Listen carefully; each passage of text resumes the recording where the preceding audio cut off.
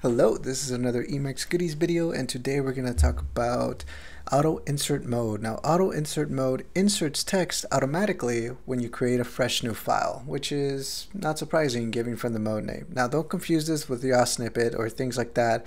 𝗩𝗂𝗍𝗍 you can call at any point in time. It doesn't need to be a new file. It can just add whatever type of boilerplate or code snippet you want, or whatever snippet of text you want. Auto insert is just specifically for when you create a file. So the most obvious use case for this is to just put headers or comments or things like that automatically that you normally do in every file.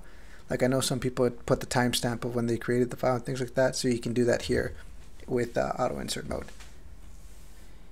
But enough talking, let me demo it. So actually let me show you the config and then I'll demo it. So let's go ahead and do this.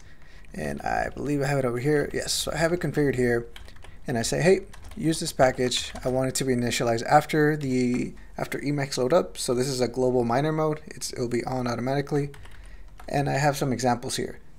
So the auto insert mode already has some templates already. So for example, if I create a new elist file, I'll do that in a second.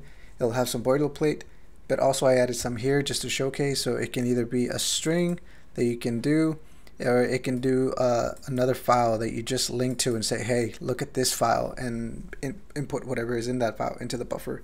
So I'll have those two to demo. There's also other options, like you can put a function here, or you can put even more crazy stuff in here, like just one long vector of strings. But for now, I'm just going to do this, and I'm going to leave that for homework for you guys. All right, so let me demo an empty elist file. So Control F, del, I guess I'll put YouTube.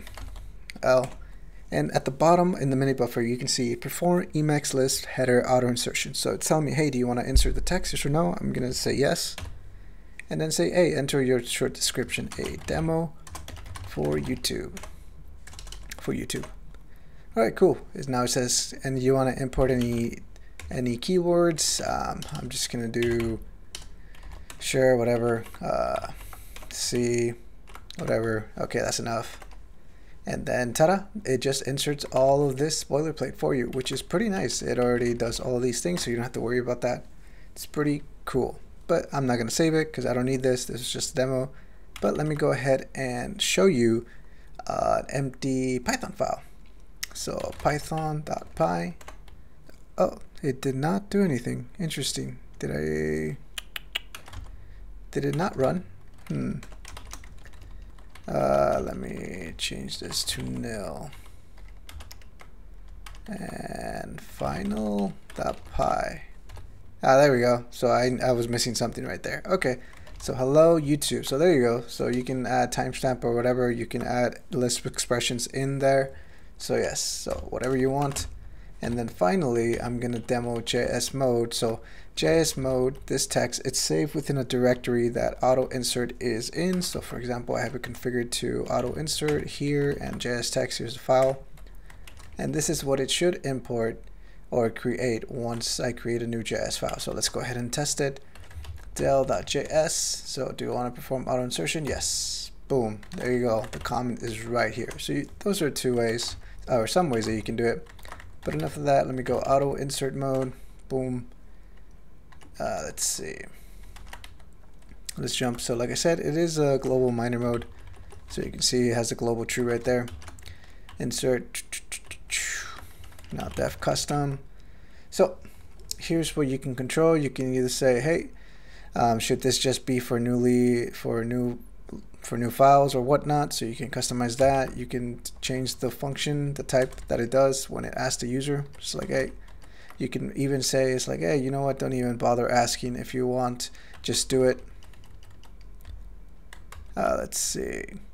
So let's see, the prompt, changing the prompt's not so helpful.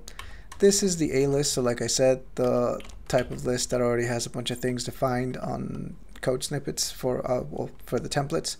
So you can get an idea. You can mix it, like I said, a list of expressions in here to make it work. It was pretty cool. So you can read the doc string, which is all the way over here. So you can go ahead and read that on your free time. Just passing through right now. So here's a directory, and I have something that automatically set the directory already. I forget what the package is called, but it's in 𝗩𝗂𝗋. It automatically handles things like this. That way your .emacs directory is clean and not filthy. Filthy in the sense that there's a bunch of random files scattered all throughout, and it looks ugly and just not as great. But anyways, I'm getting off track. But yeah, that is pretty much a quick overview of auto insert. Let me know if you're going to use this. I might use this for some Python stuff and JavaScript, but other than that, that is it for me. Take care.